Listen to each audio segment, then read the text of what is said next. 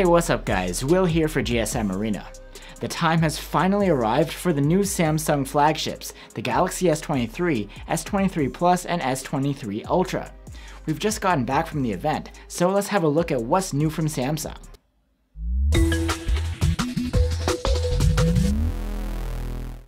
Just like last year, the Galaxy S23 lineup features 3 devices: the compact vanilla model, the larger Plus, and the largest and most feature-packed S23 Ultra.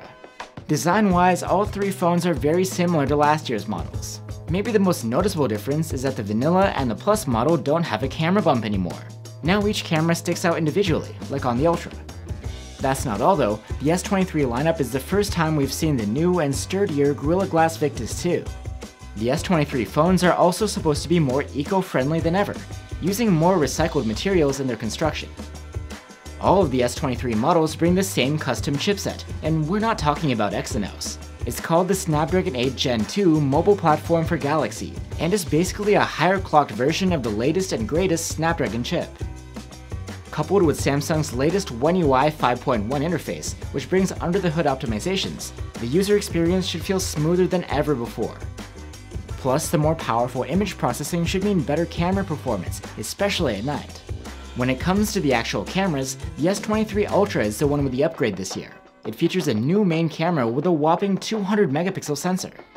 Photos can come out at 12.5 megapixels, 50 megapixels, or the full 200, and the main camera features improved OIS and enhanced autofocus. It's called Super Quad Pixel technology, and is the equivalent of the all-pixel autofocus that we used to get before Samsung moved to the 108 megapixel sensors. And now with added omnidirectional operation, it should be among the best out there. Expert RAW has been integrated into the native camera app, and you can capture RAW photos at up to 50 megapixel resolution with HDR applied.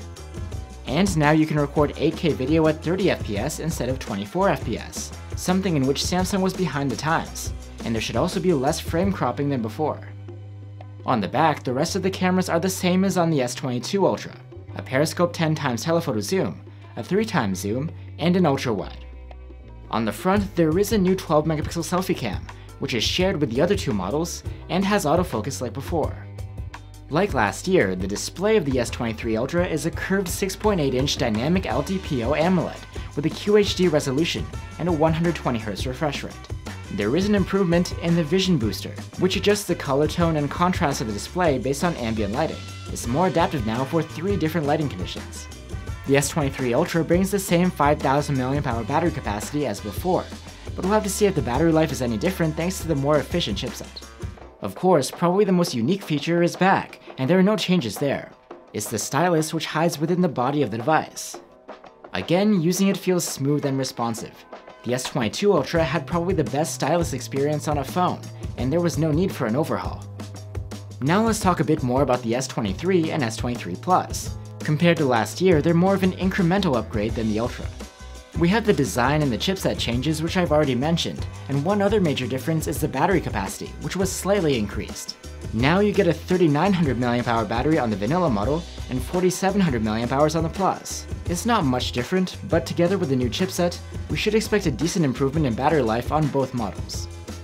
Besides that, it's all basically the same as last year, including the 6.1-inch dynamic AMOLED display on the vanilla model and the 6.6-inch dynamic AMOLED on the Plus model. Both are flat, with a 1080p resolution and 120Hz refresh rate. The cameras have seen a slight upgrade this year. Again, on both models you get a 50 megapixel main cam, a 3x telephoto, and an ultra-wide. But now the ultra-wide has autofocus, so you can take macro close-ups with it. Like I mentioned, we'll have to see if the improved processing from the new chipset makes a major difference on these devices. So there you have it guys. Overall, it seems like the S23 Ultra is bringing the excitement with its 200 megapixel main cam, but at least the other 2 models get the improved chipset and bigger batteries. Let us know what you guys think about the new lineup, and I'll see you on the next one.